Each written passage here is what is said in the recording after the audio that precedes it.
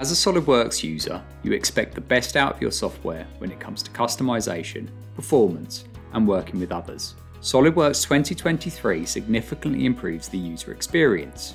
Communicating with your team on a project is vital to success, and a great way to do this is through comments. In SOLIDWORKS 2023, comments are enhanced to improve usability. You can now emphasize text using the bold, italic, or underline modifiers. Adding a screenshot to the comment is just a click away. You can add images from your local machine to give your comment even more context. The background colour can be changed as well, so others understand the priority at a glance. These labels can of course be customised to add even more clarity. If a comment is critical, you can set them to appear when a document is opened.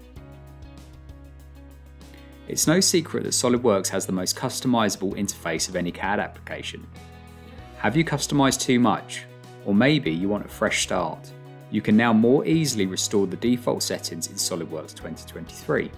Each tab of the Customise window has a Reset to Defaults button that allows you to reset that specific tab settings, the Command Manager, or all customizations. And of course, we have to talk about performance. The render system released in 2019 to improve frame rates during pan, zoom, and rotate has been dramatically optimized. We listened to user feedback and resolved many issues.